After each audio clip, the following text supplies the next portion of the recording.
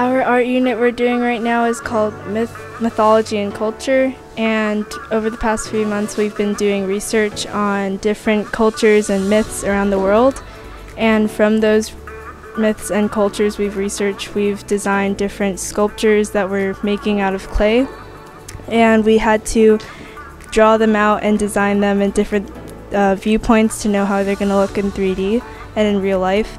And today's the first day of doing the clay process, and yeah, it's very fun to do. Can you tell us a little bit about what you're doing over here? I have this stencil out of paper and I'm making the base for my piece of pottery by cutting around the stencil.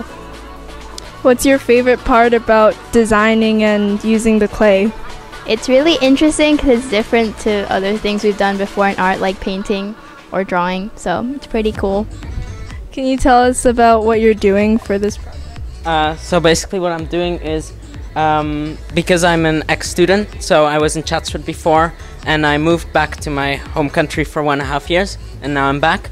So I basically started this project a little late. What I'm doing now is studying culture and their mythology. Right now I'm studying the Mexica culture, which is a Peruvian subculture, and basically I'm studying their mythology and the way they portray all of their gods and deities, and they mostly do it through pottery, which they would leave in graves. So right now I'm doing the sketches to then make mine in clay.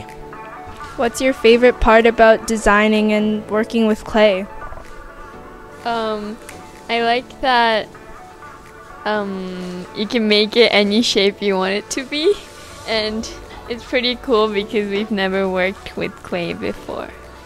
As you can see, there's a lot of fun and learning happening in Miss Tansey's classroom.